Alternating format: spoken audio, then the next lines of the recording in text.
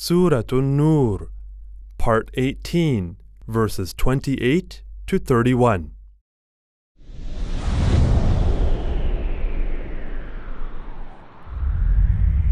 أعوذ بالله من الشيطان الرجيم.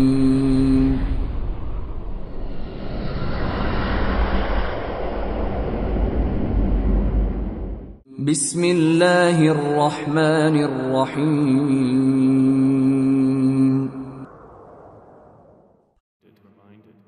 فإن لم تجدوا فيها أحدا فلا تدخلوها حتى يؤذن لكم، وإن قيل لكم ارجعوا فارجعوا هو أزكى لكم، والله بما تعملون عليم.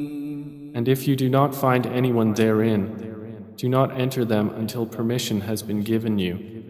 And if it is said to you, go back, then go back. It is purer for you.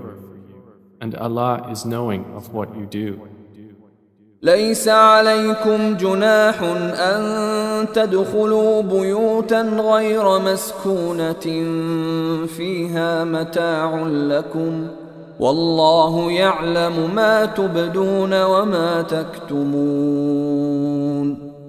There is no blame upon you for entering houses not inhabited, in which there is convenience for you. And Allah knows what you reveal and what you conceal. قل للمؤمنين يغضوا من أبصارهم ويحفظوا فروجهم ذلك أزكى لهم إن الله خبير بما يصنعون. Tell the believing men to reduce some of their vision and guard their private parts. That is purer for them. Indeed, Allah is acquainted with what they do.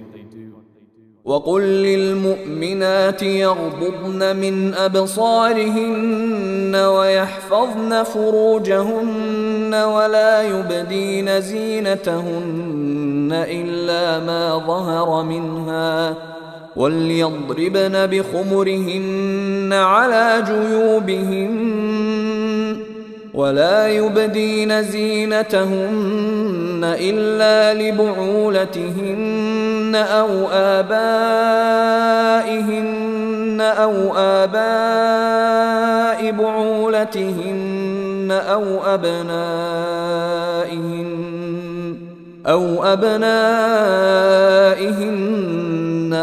أبناء بعولتهن أو إخوانهن أو بني إخوانهن أو بني أخواتهن أو نسائهن أو ما ملكت أيمانهن أو التابعين غير أولي الإربة من الرجال أو الطفل الذين لم يظهروا على عورات النساء